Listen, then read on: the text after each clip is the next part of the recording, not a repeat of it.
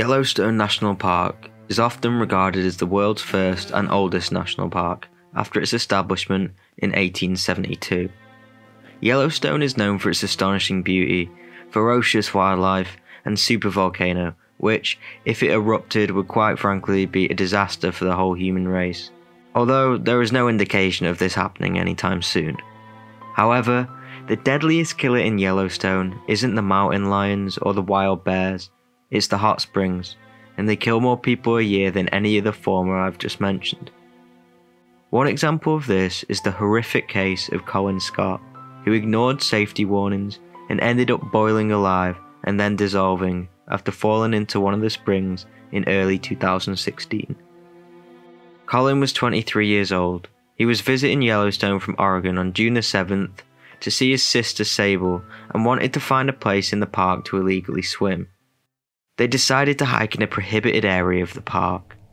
The two disregarded several prominent warning signs in the area, instructing people to stay on the boardwalk. Sable was filming a video of the two, and it showed the two deliberately stepping off the Norris Geyser Basin boardwalk when disaster struck. Her brother lost his footing and slipped into the hot spring. Water temperatures at the basin typically reach 93 degrees. The Department of Health recommends that bathing temperatures do not exceed 48.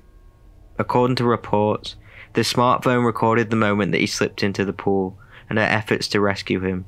Of course, her efforts were in vain. She hurried to a neighbouring museum to raise the alarm, as there was no phone signal at the hot spring. But it was too late. At this point, Collin had already begun boiling alive. When she returned with 3 park officers, Collin's head, upper chest, and hands were visible in the hot spring. They determined that due to a lack of movement, suspected excessive temperatures, and signs of severe thermal burns, he was deceased.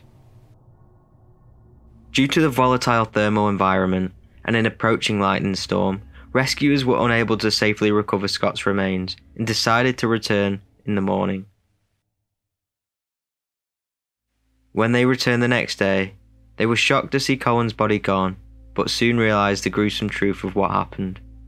The consensus among the rescue and recovery team was that the extreme heat of the hot spring, coupled with its acidic nature, dissolved the remains. Collin had boiled alive and dissolved, his remains never to leave Yellowstone National Park. The magnificent natural elements that make Yellowstone so appealing can also make it dangerous for careless tourists. This story goes to show the importance of listening to safety measures and warning signs. They aren't there to be a burden, but to keep you alive. Since the 1800s, approximately 20 people have died as a result of some type of interaction with the park's thermal zones. Officials never did release the video to the public, but it remains on police file to this day.